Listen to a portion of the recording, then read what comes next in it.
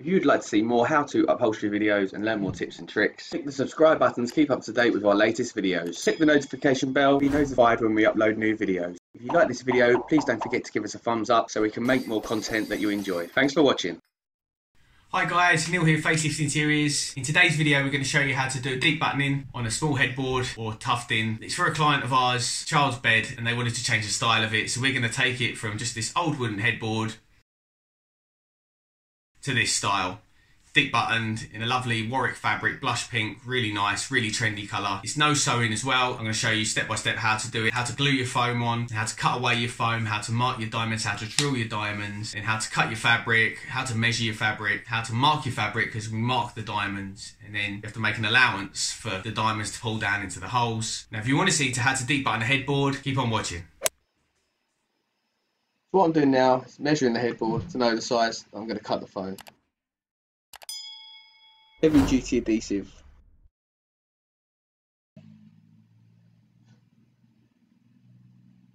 2-inch white foam, soft for headboard. Don't want to use a firm foam.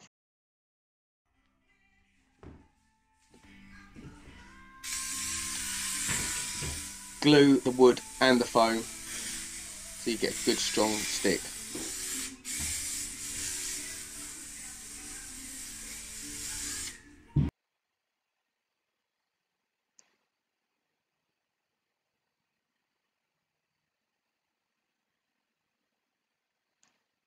Press down so it's all stuck.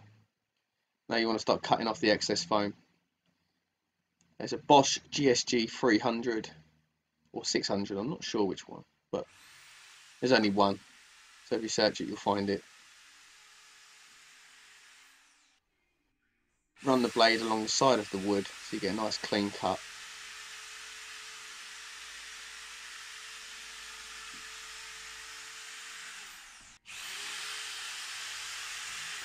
That is quite an expensive tool, so there is alternatives. You can use your mum's kitchen knife, electric kitchen knife, which would do the job, just not as well, but it would still do the job, so bear that in mind. If you don't have a spare £600 to spend on a drill. This is a skewer. I'm going to use that to mark out the diamonds before I start doing it with a marker pen.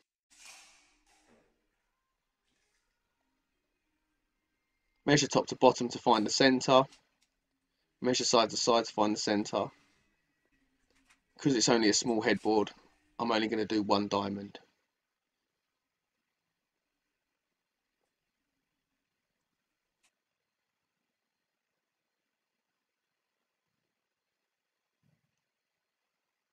So what I'm doing is I'm measuring in so I don't finish too close to the end or too far from the end. So I'll work out the best way to do it, then I'll mark it with a marker pen and you'll see how it's going to finish.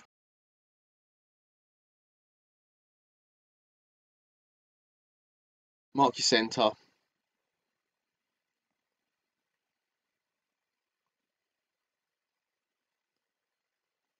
Then mark your top diamond line and your bottom diamond line.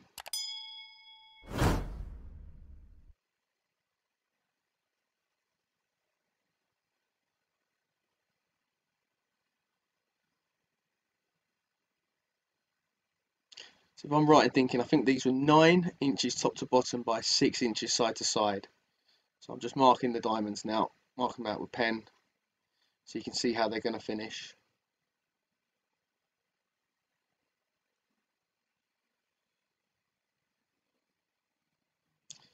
So it's 9 inches top to bottom, 6 inches side to side. That is a 30mm circle drill bit. And you reverse, when you're drilling these holes out, you make sure you put the drill on reverse because otherwise it will chew up the foam. You'll understand when you see the drill bit, it's the ridges, the way they face. So always draw them out in reverse.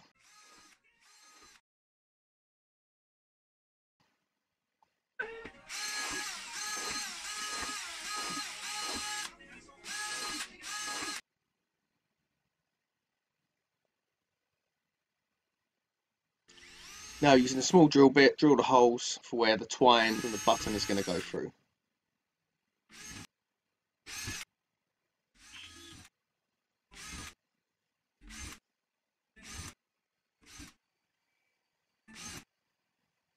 I definitely missed a couple here because I remember when I done it, I had to drill some. Glue the Dacron on top, this gives you a nice soft feel.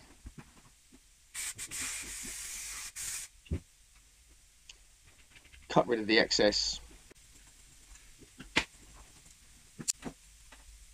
And then pop through the holes. Just use your finger to pop the holes through.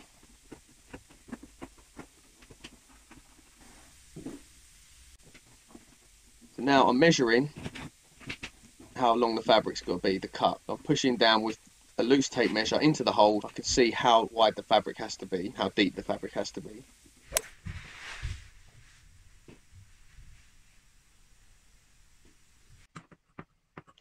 So it basically worked out to be a full width of fabric. And watch this.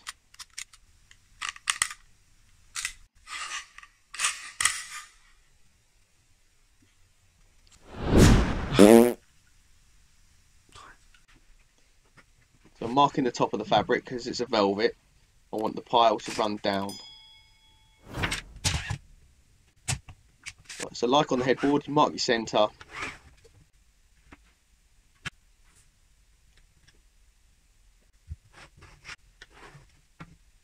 Then mark your diamond lines.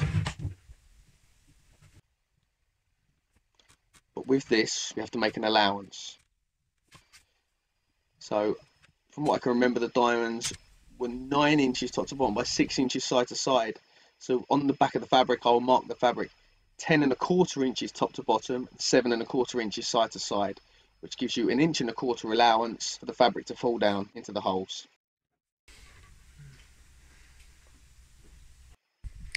Right, so I'm just going to explain to you what I've done here. So I've drawn out the diamonds. I'm just going to draw a rough one here. The original diamonds on the frame are 9 inches top to bottom by 6 inches side to side. So from that point there to that point there is 9 inches, and that point to that point there is 6 inches. So here, 10 1/4 by 7 1/4. So let's just draw another one.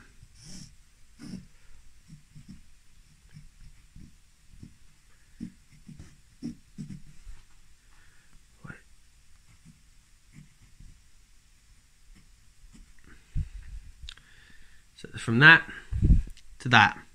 to allow for the buttons to push down. So what I'm doing here is I'm laying out the fabric, getting my buttons ready. I've already made my buttons with my button machine. I'll show you that one day on another video. I'll start using a buttoning needle on the middle diamond, on the top diamond. So I'll come through on the mark, push the twine through on the needle, and then pull it through on the bottom. Now staple it off. Later on I'll show you how to staple. Down to the next mark, through with the needle, thread the button, and pull through.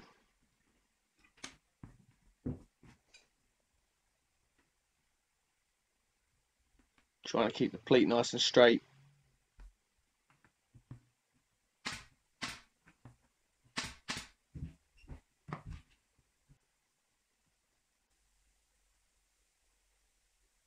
And then work out from the center.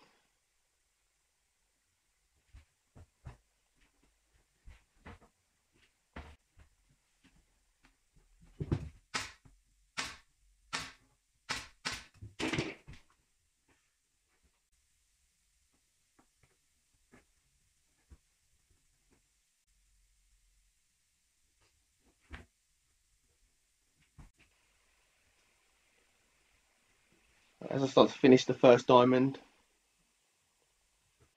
then I start to dress the pleats. See there, I'm stapling. I'll do a close-up later. Then I'm stapling again at a different angle so the staples can't come loose.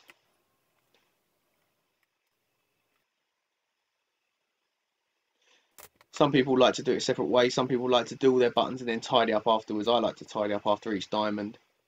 Try and keep things tidy as I go. But it totally depends how you like to do things. It's totally up to you.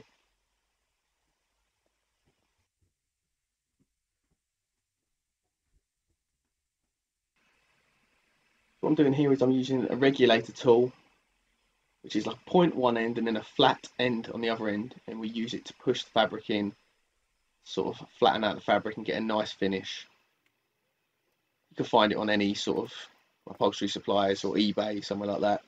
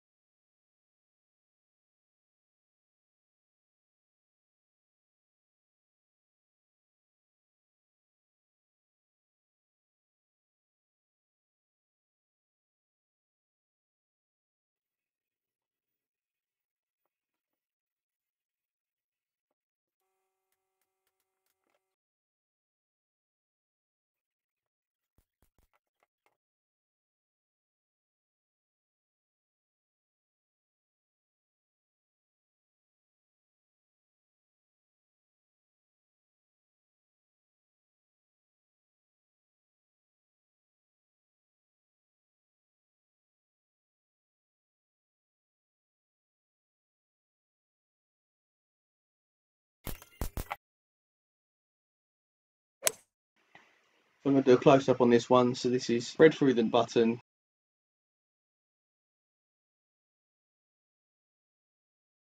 So going straight through the mark that I made earlier with the needle.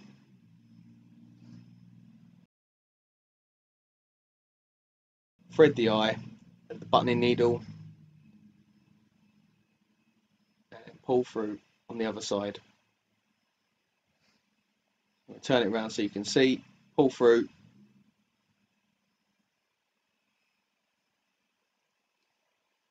Now what I'm going to do is I'm going to staple down the strong bit of wood at the bottom, stick a couple of staples in,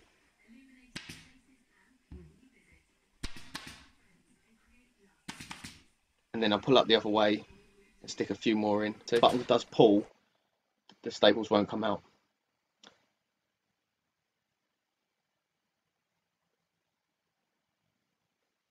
So now I'm using the regulator to tidy up all the pleats to make sure they all look perfect. Now I go around working around the top and the bottom, make sure the fabric pleats are all straight. I get a nice clean finish.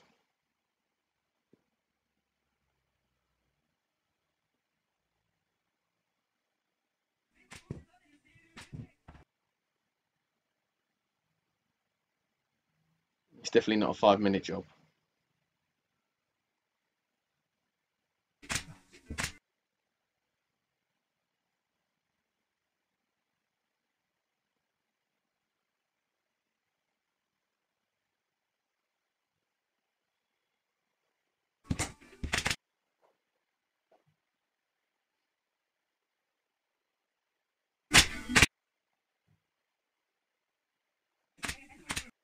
So what I'm doing is working out the corners. I will have to put a pleat on the corners. As the shape of the headboard, it curves round. There is going to be excess fabric, so we'll have to put a pleat in.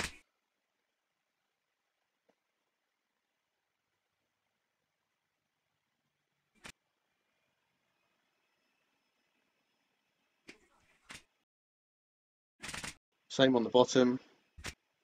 Working the fabric over. Nice straight lines. It's really important to get straight lines.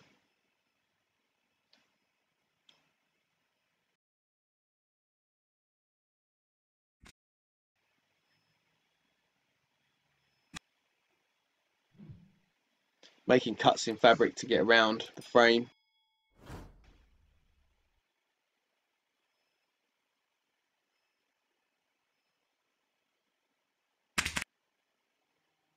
I've got to put a pleat down here as well because there's excess fabric and just the way the frame is made.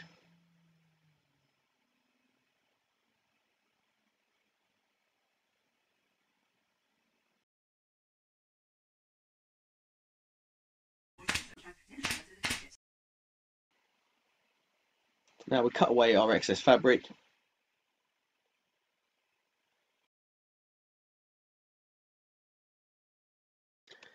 And cut off the excess buttoning twine as well.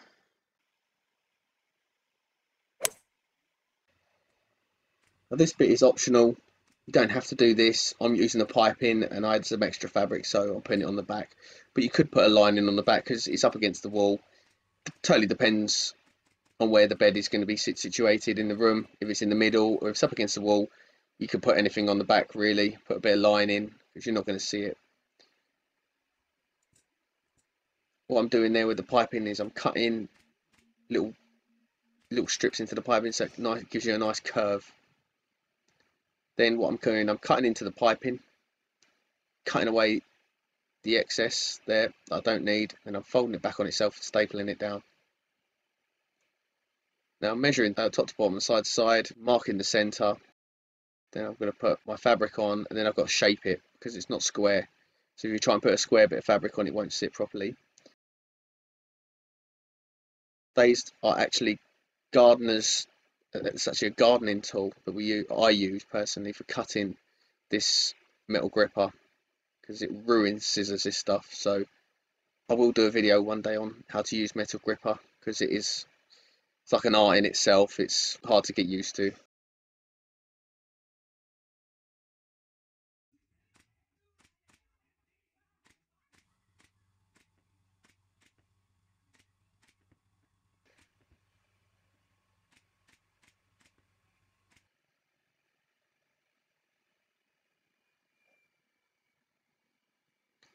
And then you push all the metal gripper so it's 3/4 down. Then we've got a lining fabric which is just going to be stapled off. This gives you a nice strong finish on the back.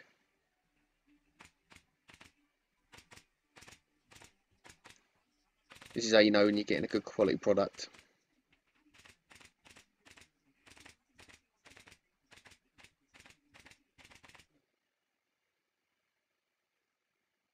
Cut all the way out the excess.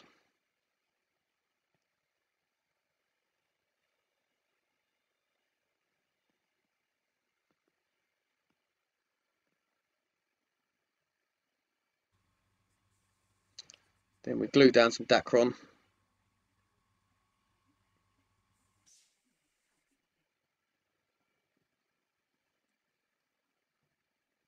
And make sure you cut the Dacron just a bit over the metal gripper because the metal gripper is quite sharp. It will cut through the fabric, so the Dacron sort of helps it cushion. What I do is I like to do the middle and then the ends and then sort of work the fabric in using my regulator again and pushing the gripper down. Push the fabric in, and this video is making it look a lot easier than what it actually is. Then use a hammer to knock down the metal gripper. I will do a video on this later on because metal gripper can be very frustrating and it's very sharp as well, so it can cut, so be careful if you're going to use it.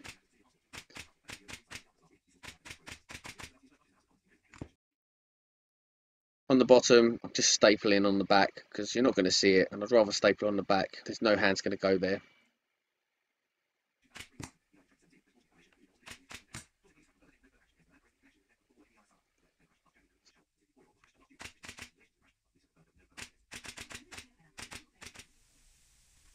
Now the perfectionist in me is just putting some black lining on just because I hate the colour of these legs. So I'm just using some cardboard strip to get a nice finish. So I'm just putting some black lining on these legs.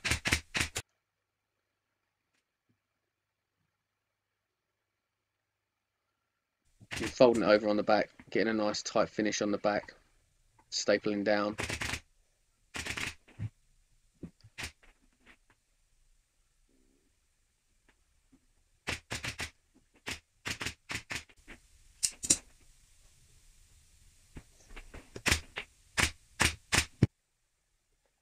Then I'm hammering the feet back on, and this is the finished product. Really happy with how it turned out. Don't forget to give us a thumbs up. Thanks for watching.